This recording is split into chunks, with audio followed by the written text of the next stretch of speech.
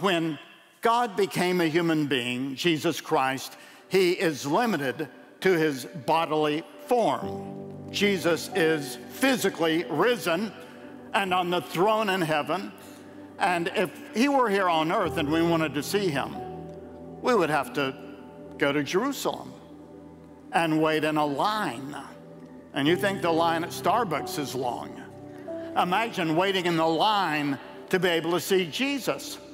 So Jesus said, I'm going to go back to heaven and send the Holy Spirit, who can be with every believer and in every believer and around every believer and can make me real to them.